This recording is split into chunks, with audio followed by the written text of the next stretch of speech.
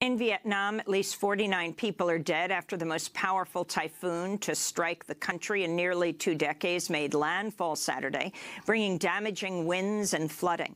The storm follows flooding blamed for another 80 deaths last month.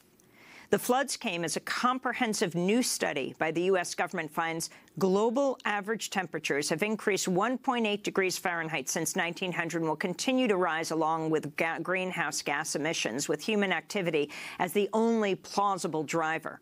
The stark warning came as part of the National Climate Assessment, a congressionally mandated report due every 4 years. The assessment was approved by the White House, a move that surprised many observers, though spokesman Raj Shah later sought to downplay its scientific findings.